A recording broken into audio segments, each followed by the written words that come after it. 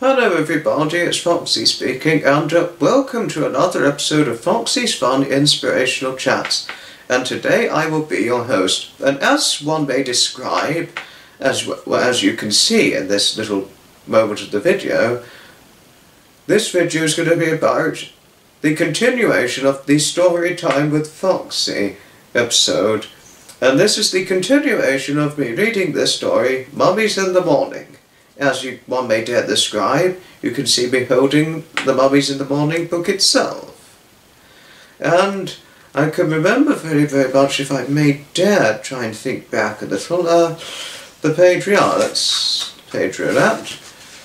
And may we continue with the story. It was the strangest cat Jack had ever seen. He was very sleek and dark, with bright yellow eyes and a wide gold collar. "It's the Cat in Egypt book," whispered Annie. Just then the wind started to blow. The leaves began to shake. "Here we go," cried Annie. The wind whistled louder.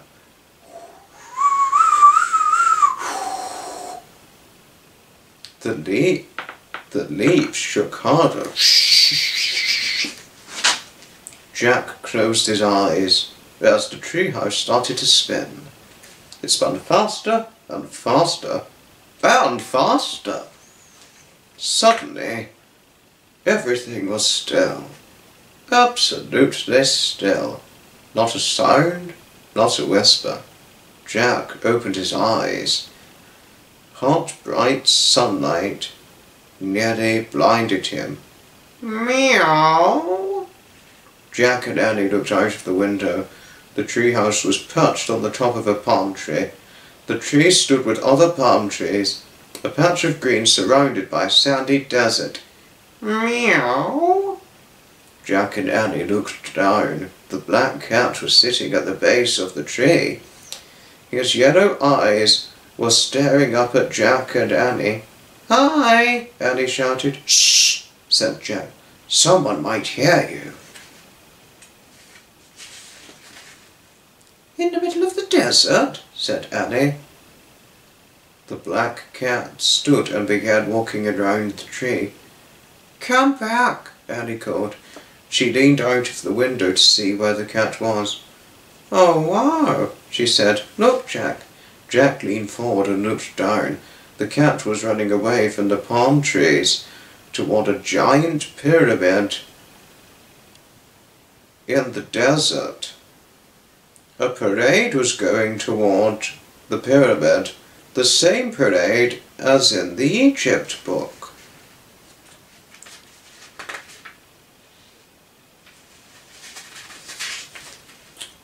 "It's the picture from the book," said Jack. "What are those people doing?" asked Annie. Jack looked down at the Egypt book. He read the words under the picture. "When a royal person died, a grand funeral procession took place. Family, servants, and mourners followed the coffin. The coffin was called a sarcophagus. It was pulled on a sled by 4 oxen. It's an Egyptian funeral," said Jack. "The box is called a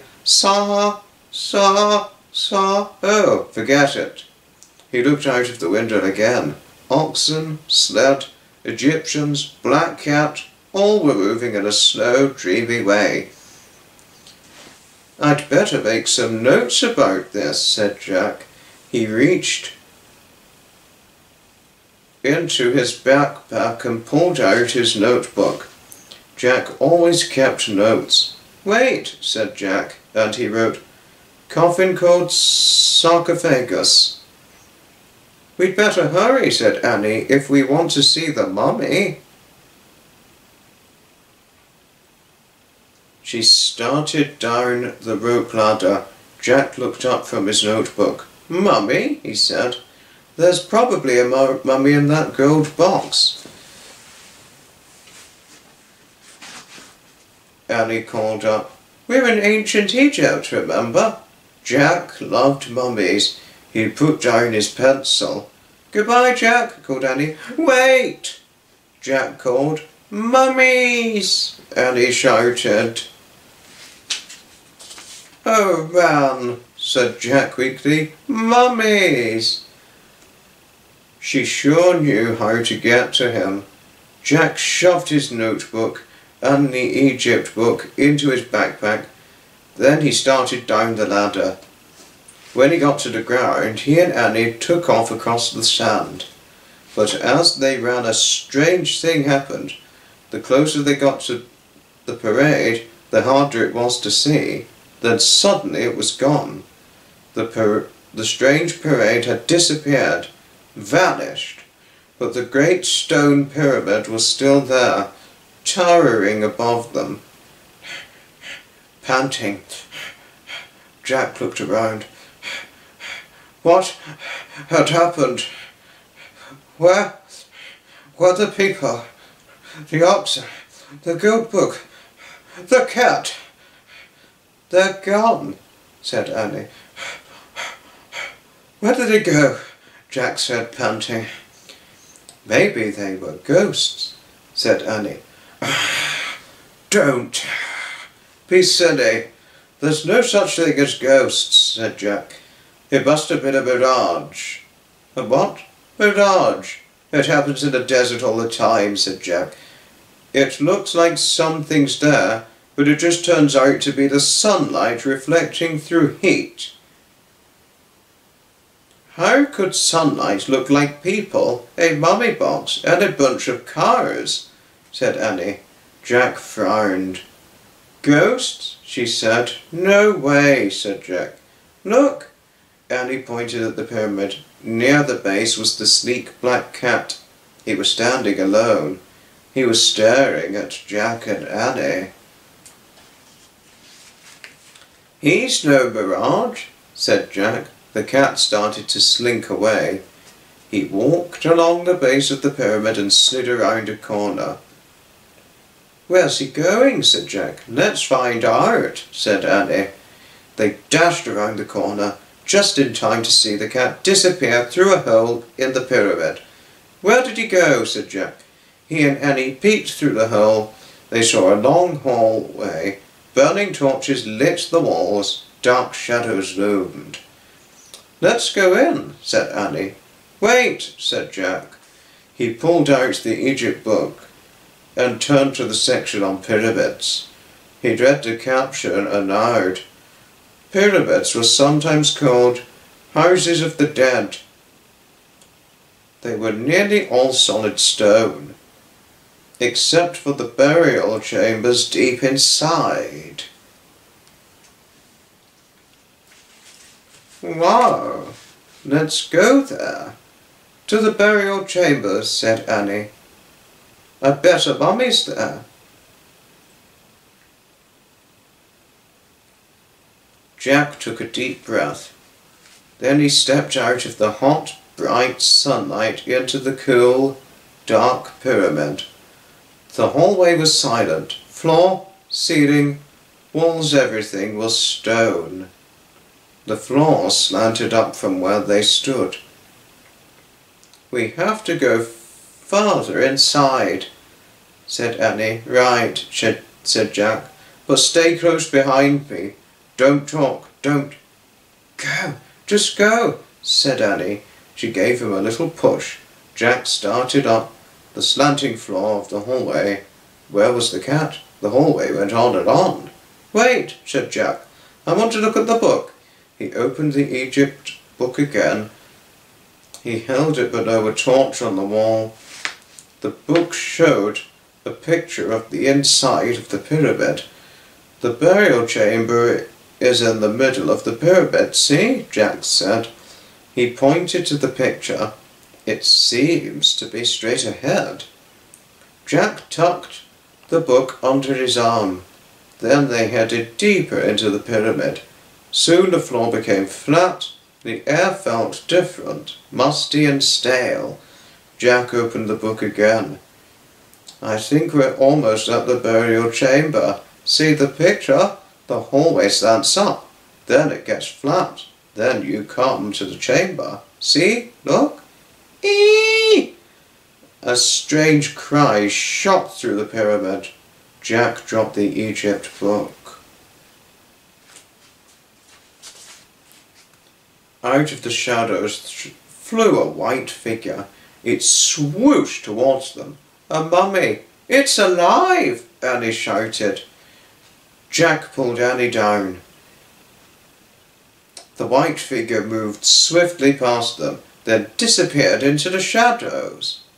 A mummy, said Jack. Back from the dead. Forget it, stammered Jack. Mummies aren't alive. He picked up the book. What's this? Said Annie. She lifted something from the floor. Look, the mummy dropped this thing. It was a gold stick.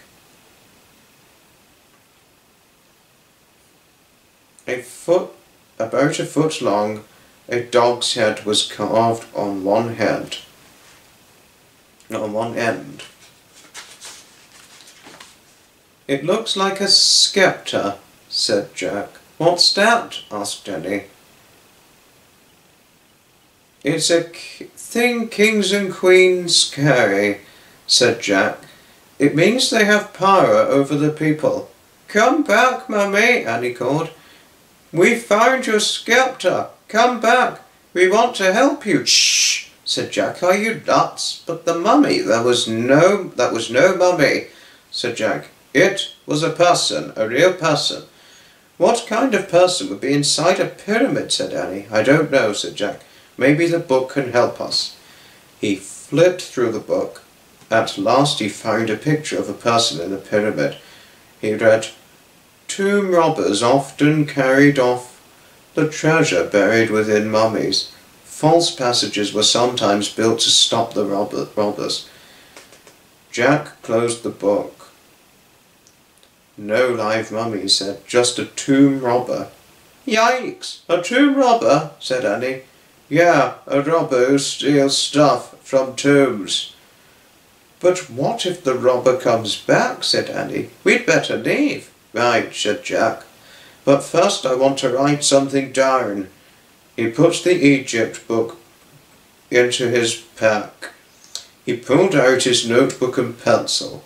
He started writing in his notebook, Tomb Robber.